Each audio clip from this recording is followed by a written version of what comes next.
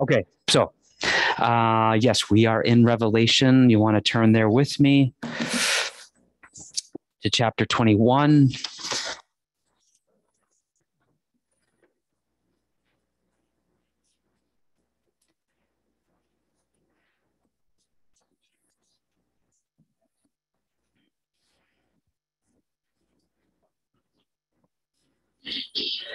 And what I'm going to do tonight is get right to this city that's talked about in Revelation 21. So I'm actually going to almost skip all of verses 1 to 8 because I really would like to get to the city. And I know the next time I'm coming to speak is not until next year. So it's a number of months away. I'll probably want to talk about something different then. So I really want to talk about this city in chapter 21. So the first thing, before we get to before we skip all of verses 1 to 8, let's do verses 1 and 2 again. It says, "Now I saw a new heaven and a new earth, for the first heaven and the first earth had passed away. Also, there's no more sea. Then I saw the holy city, New Jerusalem, coming down out of heaven from God, prepared as a bride adorned for her husband. And I heard a loud voice from the throne saying, 'Behold, the tabernacle of God is with men. He will dwell with them, and they shall be his peoples.'" That should be plural there. "They shall be his peoples. God himself will be with them." It's hard to stop reading. "God will wipe every tear from their eyes. There shall be no more death, nor sorrow, nor crying. There shall be no more pain, for the former things have passed away." And he who sits on the throne said, "Behold, I make all things new." And he said, "Write, for these words are faithful and true." And he said to me, "It is done. I am the Alpha and the Omega, the beginning and the end." And we'll stop there. So all things, there's this change that's taken place. Judgment has passed. Something new has come, a new heaven and a new earth. John sees this. He writes about it. And then he makes mention of this city that's coming down out of heaven from God.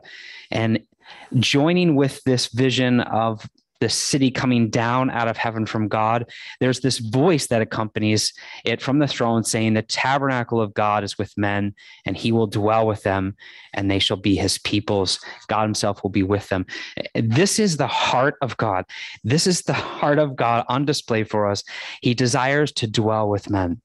And this is going to be the fulfillment of what is in his own heart, that the day is coming in such a way that we can only imagine what this is going to be like, where this city is coming down and there's this declaration that the dwelling place of God is with men and he's going to dwell with them, and they shall be his peoples, plural.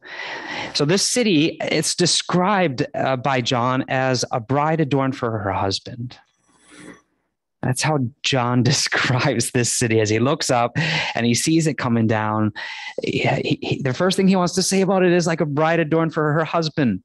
And one of the primary thoughts that should be here, the emotion that perhaps John has in his heart as he looks up and he sees this city coming down, is the emotion of joy. It's just this great gladness of heart, this joy, because that's what's associated when a bride is adorned for her husband. You know, my wedding being, well, today is our 6-month anniversary, which I thank my wife for reminding me.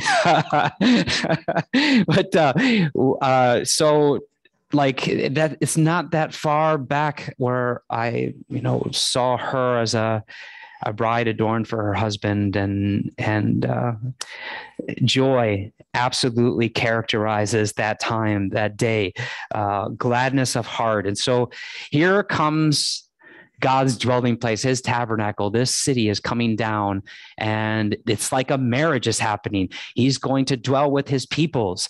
And this is the relationship that's coming about in the most special and peculiar way in that future day. And this city is being described as a bride. Now, for us who read the Bible, familiar with it, as soon as we see that there's this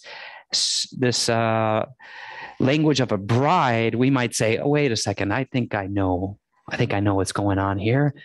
The bride, I know a bride, but we're not sure yet. Maybe from that verse, we can't quite carry things out where we might like to. We might want to think we can identify who this bride is, but maybe there's just not enough there to be able to do that. So maybe we hesitate. We say, okay, well, let's just keep on reading here.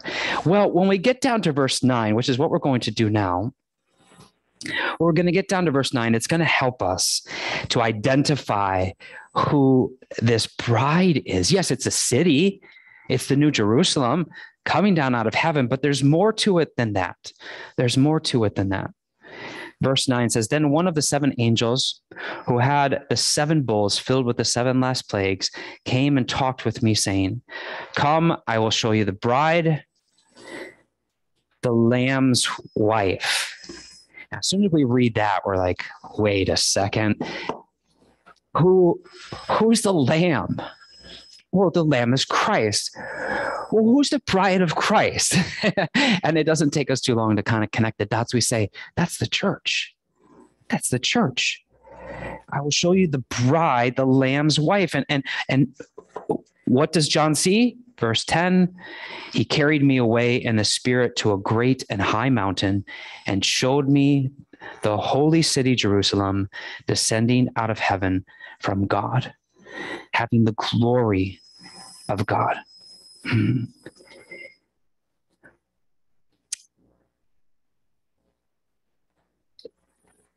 We understand that the church in other parts of Scripture, in the New Testament in particular, right, especially in Ephesians chapter 5, we understand that the church is spoken of as the bride of Christ.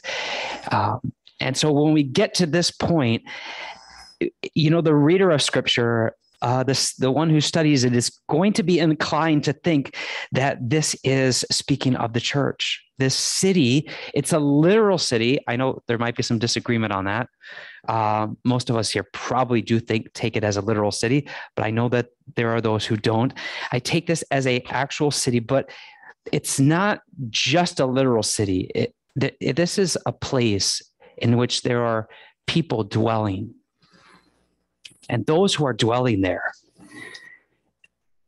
they are those who would be characterized as the bride, and that would be the church.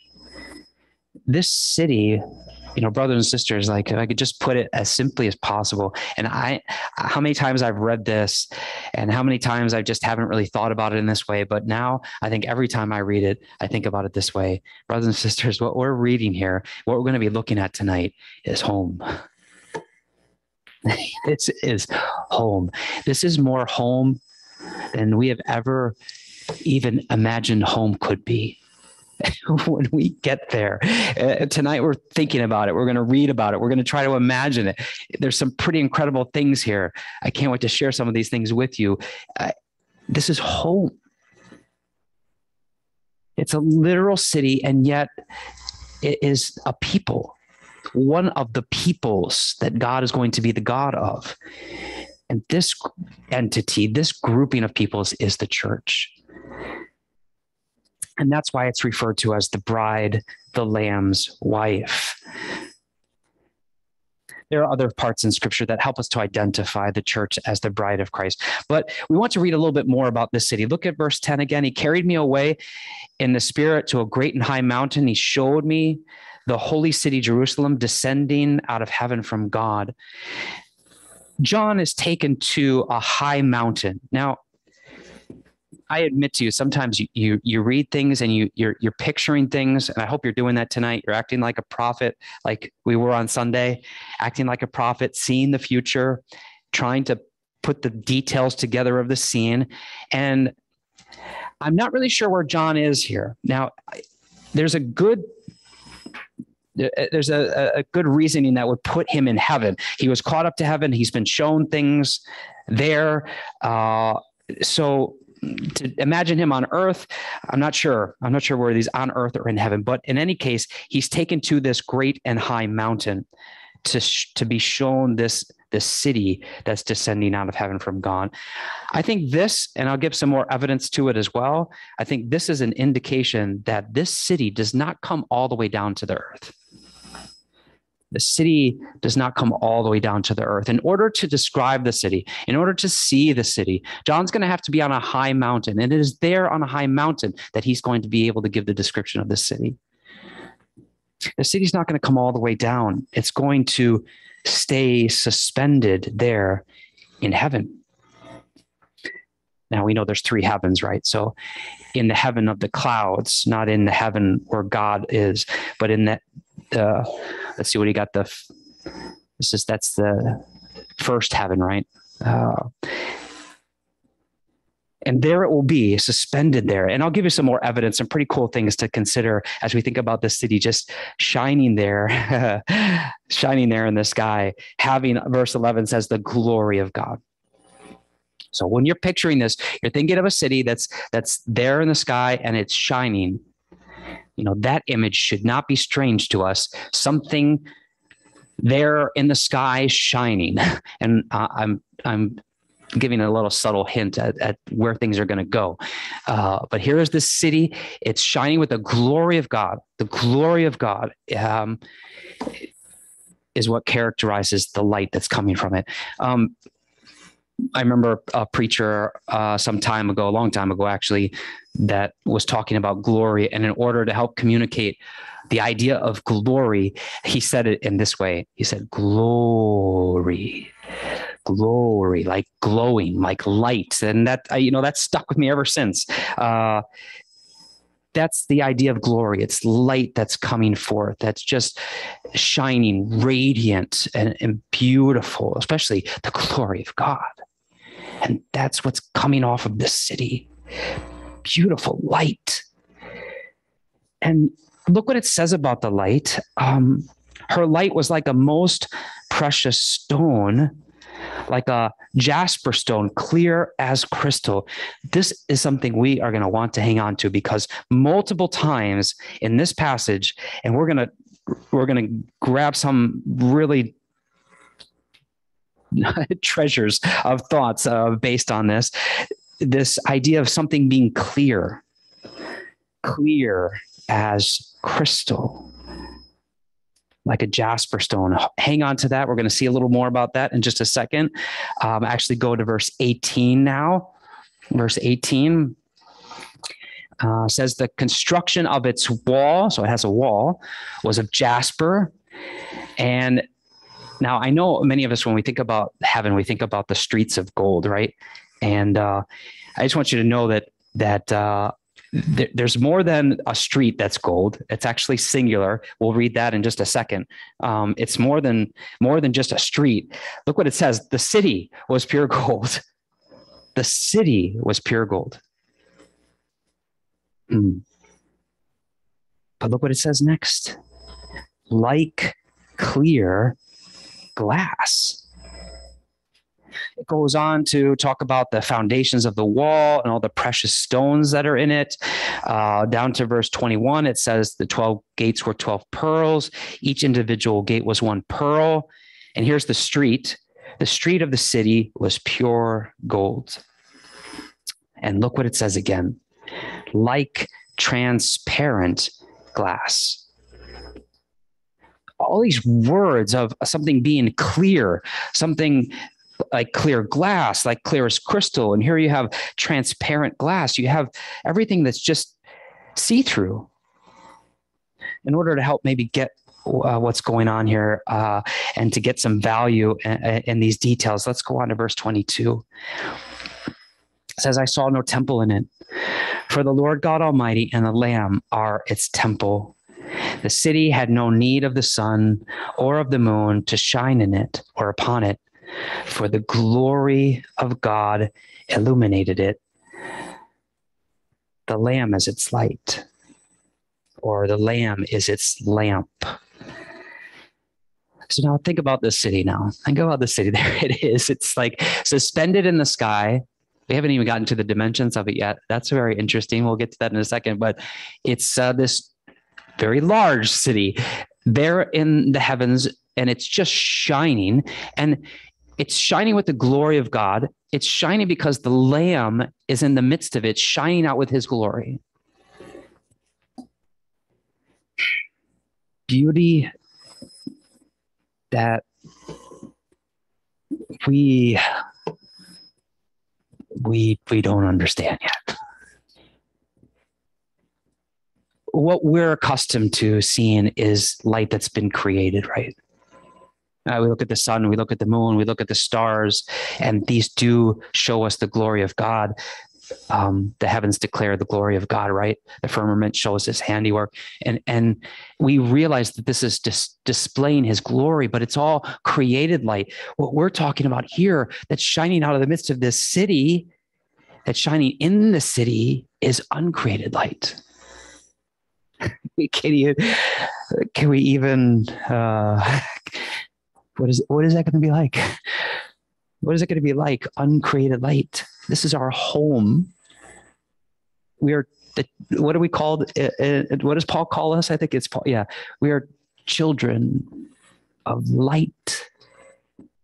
We ourselves are children of light, and we are going to see him as he is, and we are going to be made like him. And here we are going to dwell. This place is our home, and the Lamb is in the midst of it, and he is shining there with his glory, and we're going to just behold it continuously. The beautiful radiance that just comes from him, not created light, but uncreated light.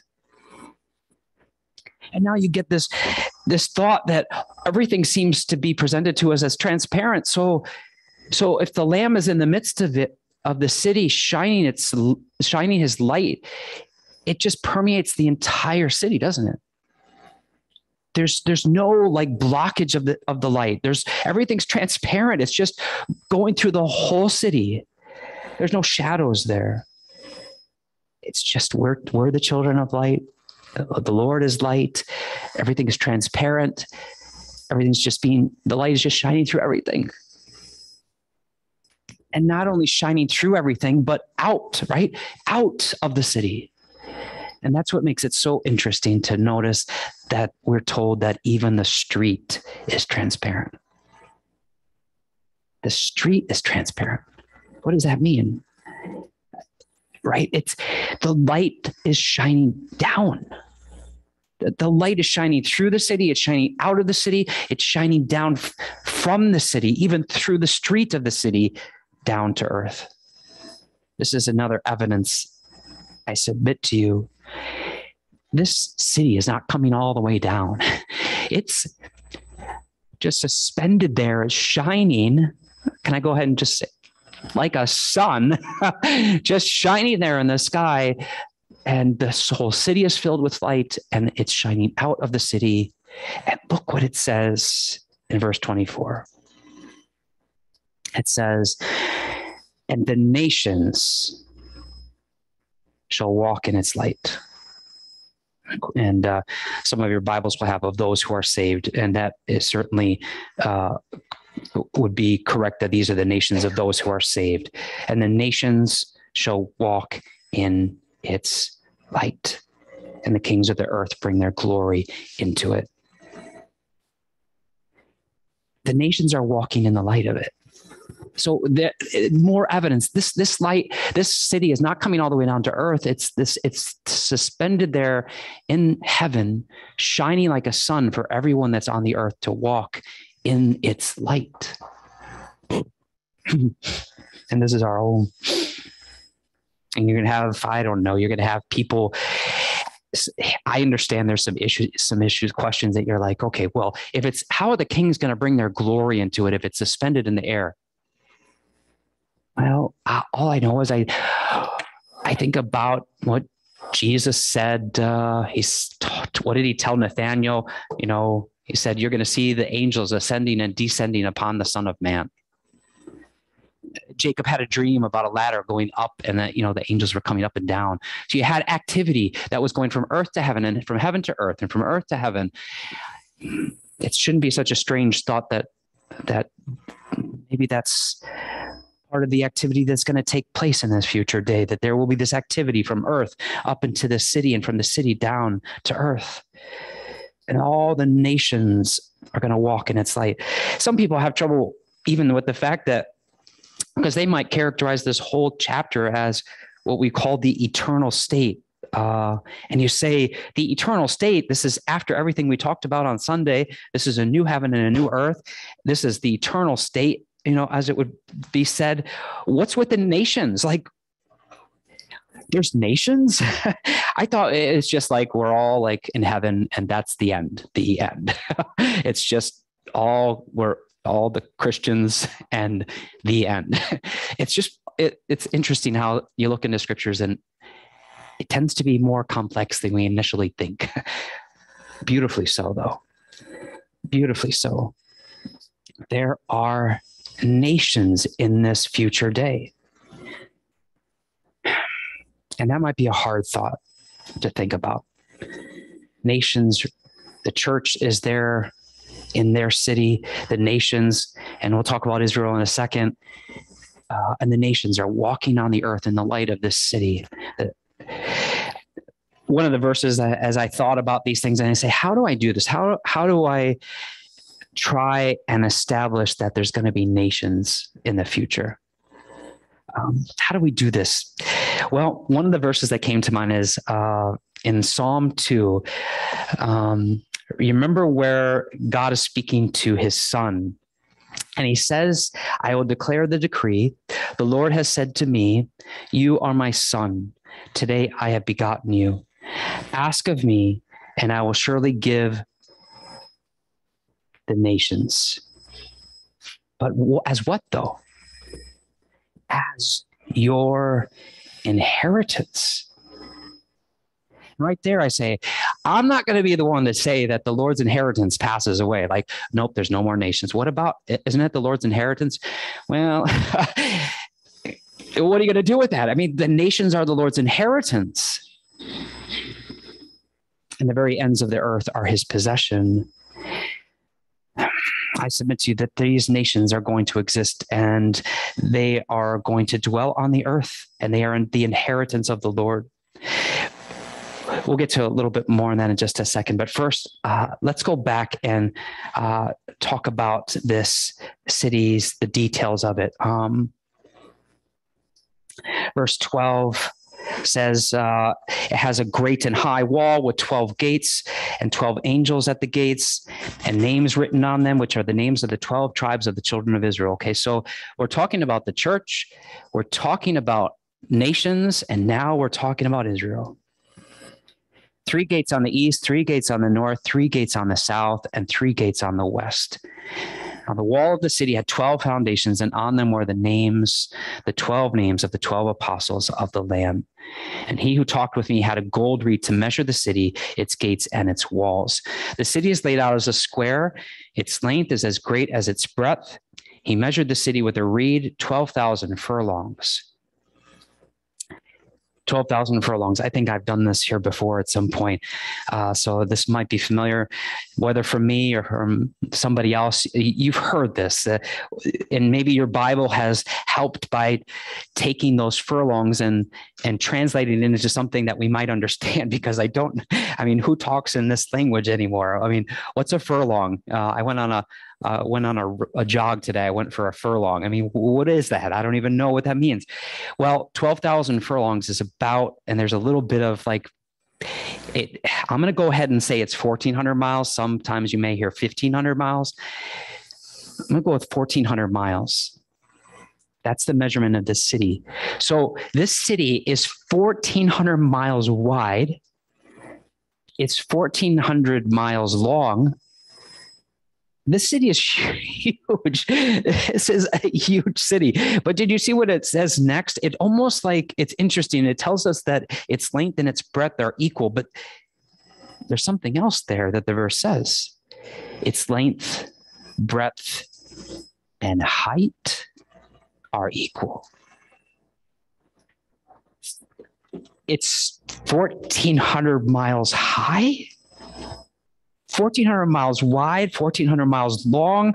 This city is, and there's another reason why I say I don't think this city is coming to earth. This city is too big. This city is just going to stay there and shine like a sun in the sky.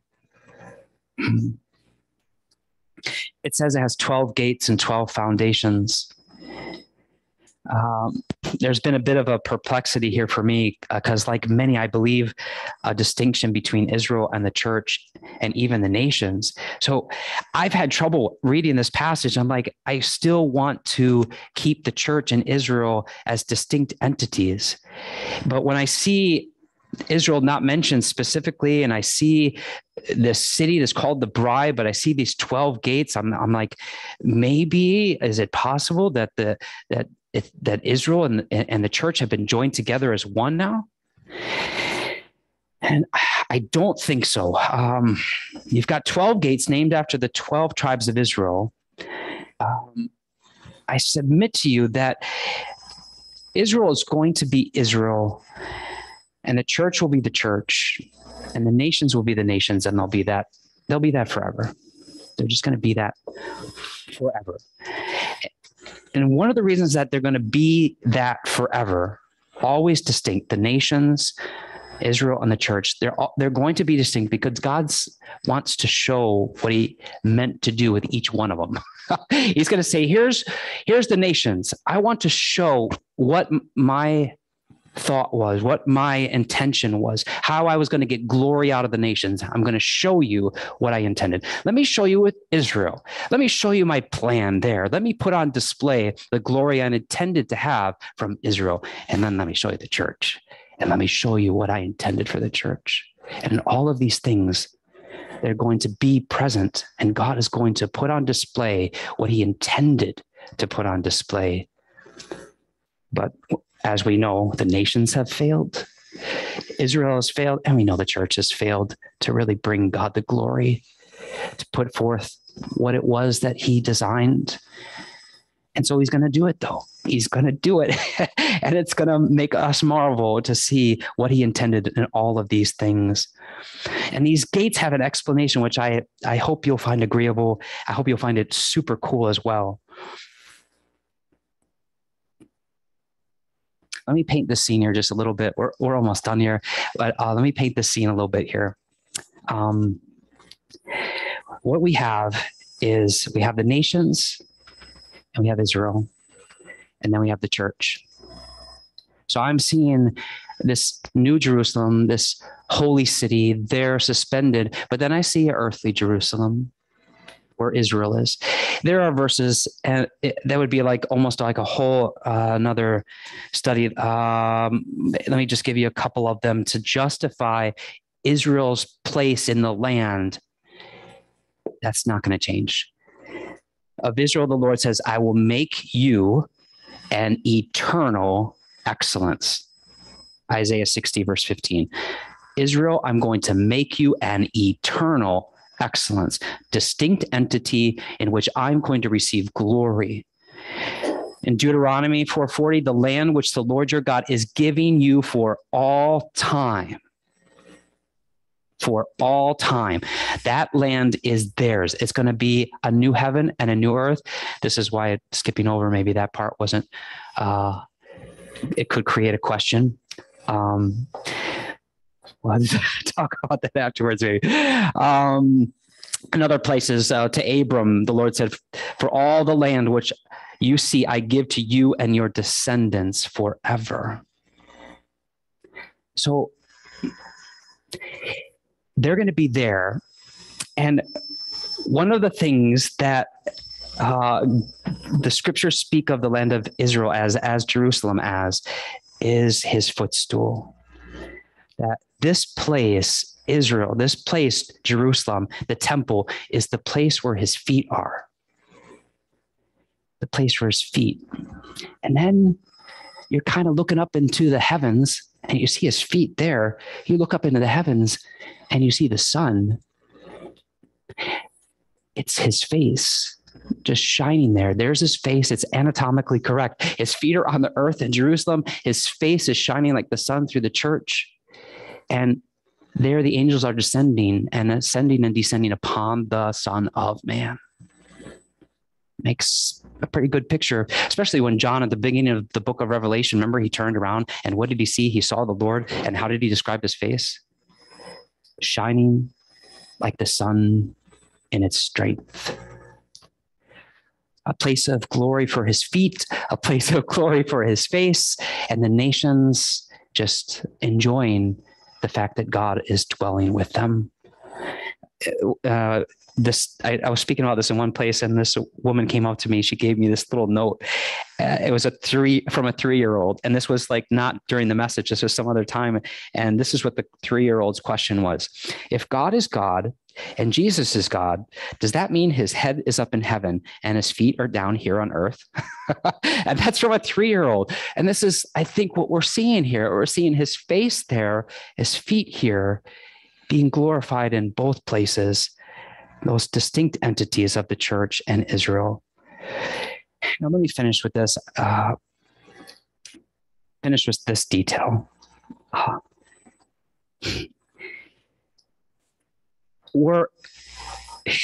What's with these gates? Why are the gates named after the tribes of Israel?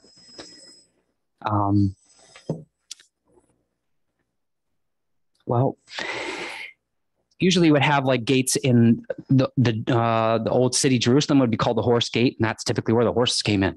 And you had the refuse gate. Well, that's where the garbage went out, and you had the sheep gate. That's where the sheep came in.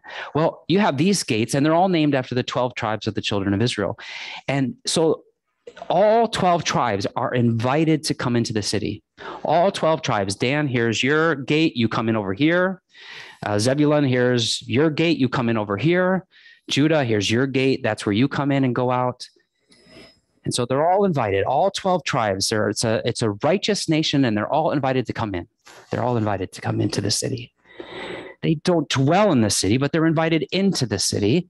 It's the church that dwells there, but there's the presence of the Lamb. And the nation of Israel being a righteous nation, they are invited to come in. And here is this super cool part.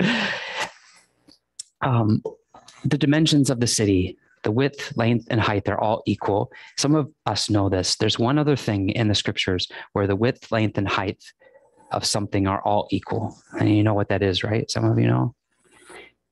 The width, length, and height, they're all equal. Only one other thing in all the scripture. The Holy of Holies. The Holy of Holies, both in the tabernacle and in the temple. When they made those places, that room had measurements where the width, now it wasn't 1,400 miles. I hope you understand that, but it was width, length, and height all equal. That's like, this is like a Holy of Holies. It's a Holy of Holies with what made it a Holy of Holies? What was so special about that place? God's presence was right in the middle of it.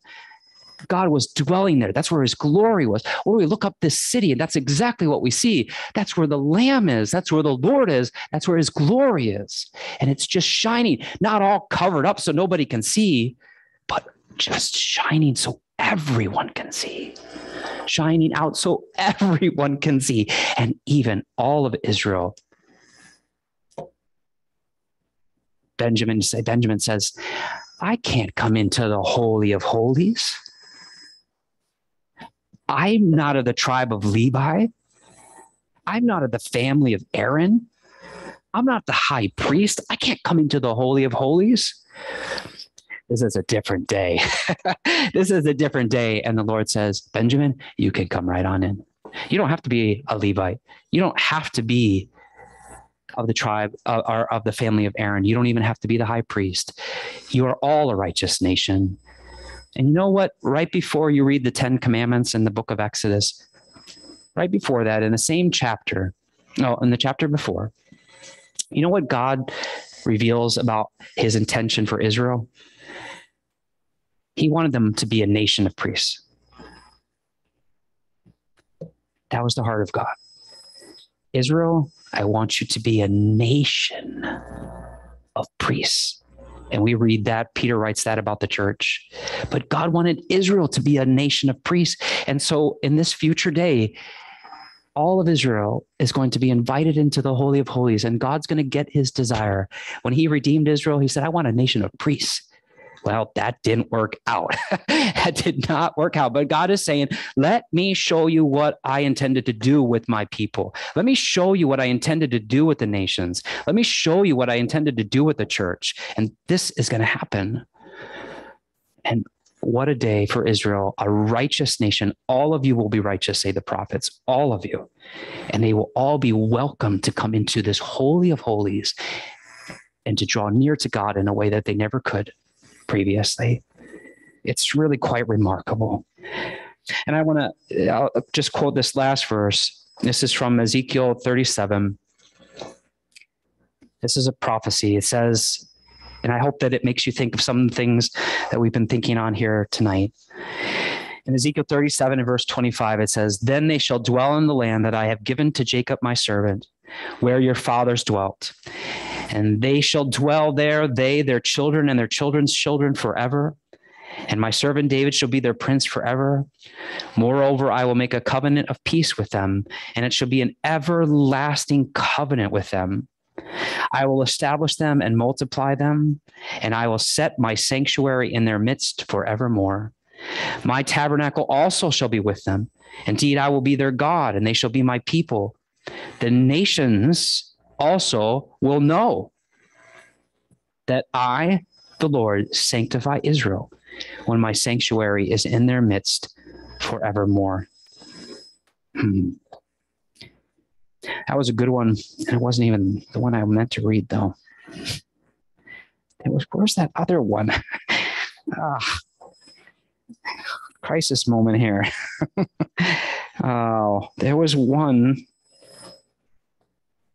Oh, can I just do one more? Just one more. I didn't quote it. Isaiah 60. This is just a couple words. I know I'm taking up prayer time here. Isaiah 60, verse 19. The sun shall no longer be your light by day. How do you like that? Isaiah 60, verse 19, talking about his people Israel. He's prophesying about a day when the sun is no longer going to be their light. Now, that fits in with what we're thinking about. The sun's not going to be their light anymore because that city, that Holy of Holies, suspended in the sky is going to give them their light. Nor for brightness shall the moon give light to you, but the Lord will be to you an everlasting light, and your God, your glory. Actually, that kind of goes along with this. It's very happy. It's okay. It's just like a very happy thought. Your God shall be your glory. Your sun shall no longer go down, nor shall your moon withdraw itself, for the Lord will be your everlasting light, and the days of your mourning shall be ended. Also, your people shall all be righteous. They shall inherit the land forever, the branch of my planting, the work of my hands, that I may be glorified. A little one shall become 1,000, and a small one a strong nation. I, the Lord, will hasten it in its time. What a prophecy. And then we read in Revelation that, here's this city just radiating gloriously with light from the Lamb, and the nations are walking in its light.